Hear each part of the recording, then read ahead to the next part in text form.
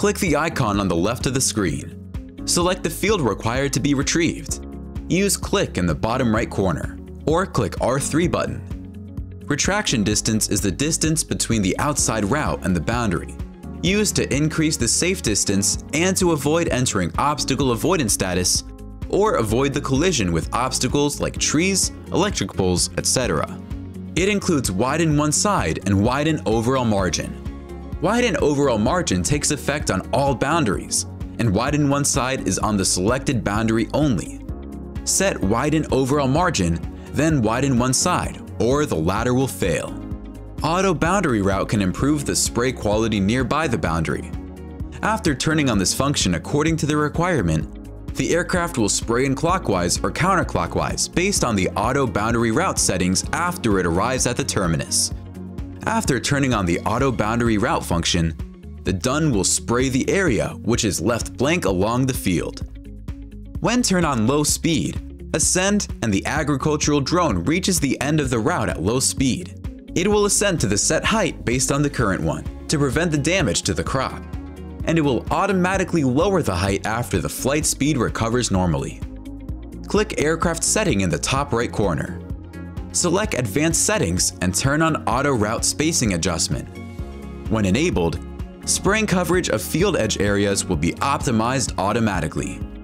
Meanwhile, ensure to turn on Flight Efficient Operation Resumption, which will decrease the unsprayed distance with full load when resumes the task and improve the endurance of the aircraft. Set spraying amount, flight speed, route spacing, and height according to the requirements, or click Spraying Module to select the parameters set before. Preset Module. Click Spraying Module. Click New Templates. Input template name. Set spraying amount, flight speed, route spacing, and height according to the requirements. Click Save after setting. Use the slider on the screen to adjust the angle of the routes so that the route is parallel to the boundary. Click the slider to fine-tune the route angle. There is also a shortcut operation for adjusting the angle of the routes. Double-clicking a specific boundary can make the route parallel to the boundary. Click Route Segmentation on the right side of the screen to divide the field into multiple tasks. The green point in the field represents the start point of the routes.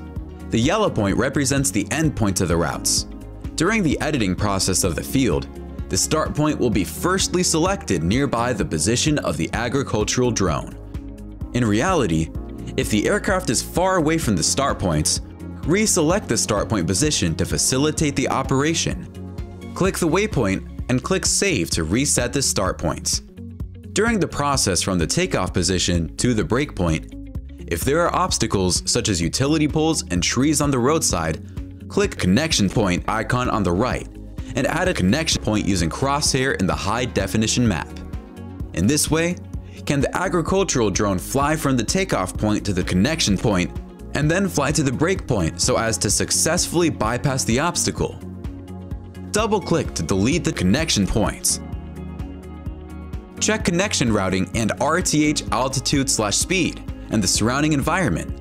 Slide to execute the task. The aircraft will automatically take off and start the task. Alternatively, you can manually operate the aircraft to the start point and slide to start the task.